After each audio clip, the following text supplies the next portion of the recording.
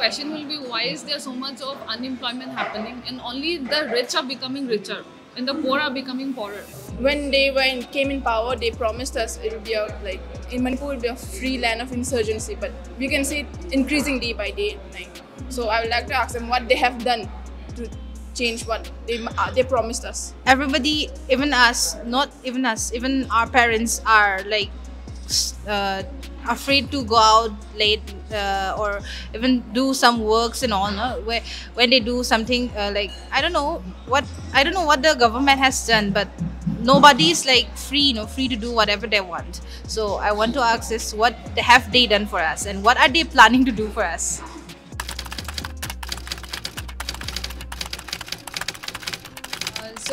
My name is Nandeshwari Samjit Sabam, and right now I'm doing my Master of Technology in Electronics in NIT Manipur. I'm Dr. N Biren Singh. I'm a general dentist and I'm currently practicing at Romi Healthcare Pangai right now. I am Nandita Nongthombam and currently pursuing Masters in English in Rajiv Gandhi University, Arunachal.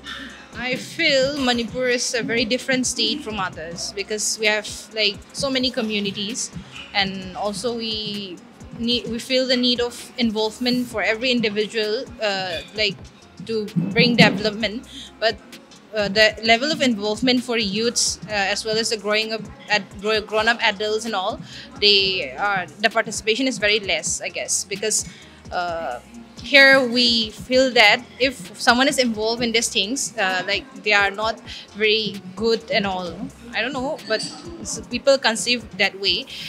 But in recent past years, like this coming election, I can see the involvement of youths very well.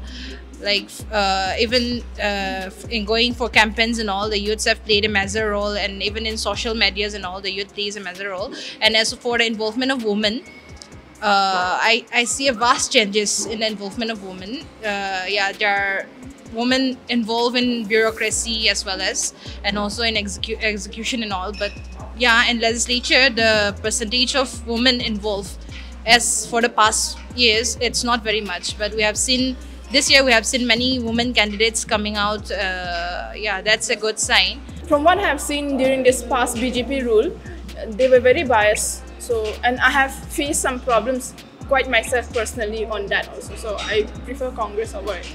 This is going to be my first time voting for the election. But then when Congress was when Congress was ruling before the BJP came, there was not so much of an issue of getting jobs. So it's not just about jobs. It means like we didn't have to be that much scared of going out here and there or certain things as a girl, as a woman. So, but now that BJP are ruling, there are certain crimes that's happening, and it's not just about our safety, but it's more about if we talk about education also. There are issues that how do I say, because of corruption, to be very frank. This is gonna be my first time voting the election, and like as I've seen and I've experienced, I feel no particular party is like giving opinion for girls, giving spaces for girls. They put many things for girls in their manifestos. I have seen that, and even today I have seen like scooty for every girl child in the colleges. Yeah, I have seen that. It's a manifesto by BJP, I think. But I have not seen any party doing work properly regarding the woman in the society and what the woman faces, what woman faces and all. They haven't stand properly for women even once. So what I felt was when Congress was ruling, we thought there was still corruption back then also, but then now it have like tremendously increased so much. I've seen manifestos providing spaces for LGBT community and all. That's good. That's like I think it's very happy to. Do you trust manifestos? No, I don't, but we'll see, because we have like for the past few years people have been electing the same people who won't do anything. No, this time the involvement is very high.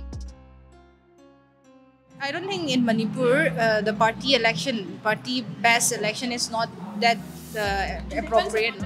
It depends upon the candidate. Yeah, it depends upon the candidate. It depends upon the candidate. Like even in your school AC, so there's Thanajam Brinda. Yeah, people are very supportive of her. Like, even though she did not go into, I don't know which party she wanted to enter, but she went to JDU. So prior to her what to say, political party announcement, people were very supportive. Even now, they are very supportive. So it's not the political parties that we are voting for. We are voting for the candidates.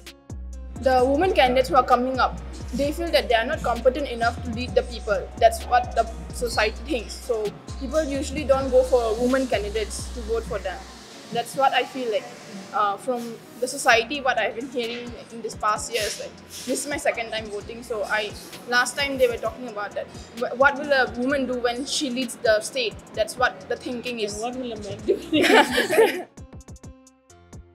Let's not think in terms of a man or woman. Who is a competent candidate according to you to fulfill your, your generation's desire? No? What kind of definitions? What kind of calibers? What kind of qualities should a politician have to be your ideal politician? I think somebody who is quite educated and who can speak up for themselves, and not have somebody else speak for them.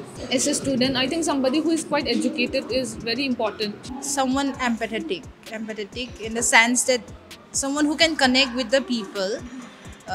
Education is a must, but I feel that someone empathetic, someone who can connect the people, who can know what the people wants and who can understand what is good and what is bad is very important. Right now, we have so many candidates who had like doctorate degrees, who are retired from high officials and all. We have all that, but I think empathy is a very important quality that every candidate must have. When we started Book Club Imphal, we focused on the youths and their talents and all. In Manipur, the high officials and all the bureaucrats and all, they don't go for talents. They don't try to know the potential of the youths. They try to suppress us. So I feel that someone who can bring out the potential in us is a very must. The youths are actively participating right now. They're discussing all these things. And wherever there's a discussion, it's only about this, what can be changed and what needs to be changed, most of it. Now when the election is coming around, means the candidates who are electing, the candidates, so they are quite active in involvement with the people, of their constituency. But when election gets over, or when there is a gap between the election, before the election, for the 5 years. For the 5 years, they don't involve that much with the people. So I want them to have little involvement with the people. Be consistent. Be consistent, because we can see them coming only when the election is quite near. They don't do that when the election is over.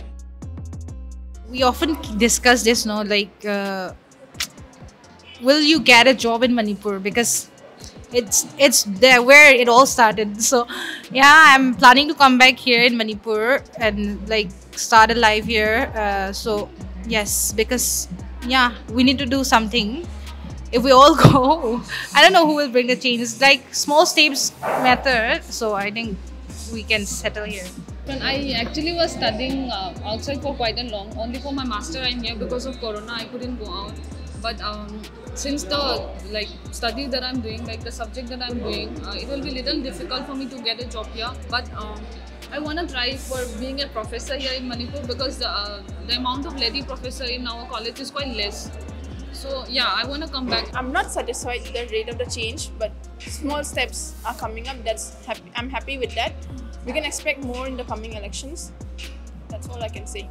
We cannot bring up changes directly from where we were.